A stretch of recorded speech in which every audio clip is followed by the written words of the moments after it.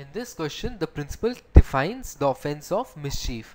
Facts in the present question. Manisha and Ridhima are good friends but are envious of each other's material possessions. Ridhima throws the diamond bracelet of Manisha in swimming pool. However, the domestic help of Manisha sees this and manages to safely retrieve the bracelet from the swimming pool. Now, most of the students have answered A to be the correct option. That is, Ridhima is guilty of mischief because she has intentionally thrown away the bracelet to cause wrongful loss to Manisha. However, this is not the correct option. The correct option would be C. That is, Ridhima is not guilty because the bracelet has been safely retrieved and there is no wrongful loss. If we look at the principle clearly states that there has to be a wrongful loss that is to be caused to a person, and in this question no wrongful loss has been caused to